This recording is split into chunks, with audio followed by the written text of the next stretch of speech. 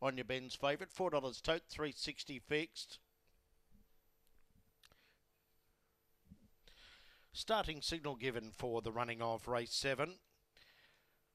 Late scratching here, number 1, Needy and Greedy, robbed the race of a lot of interest. Makes it open now. 7 on your Ben's favourite, $4 tote, $3.80 you bet fixed.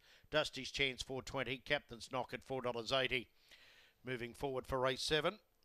As I mentioned, we race here again tomorrow night with 10 races on the card from 5:02. And then there'll be no racing here at Ipswich next week. They're setting up for the show and, of course, the show later next week. So no racing here at Ipswich next week. Green light race 7.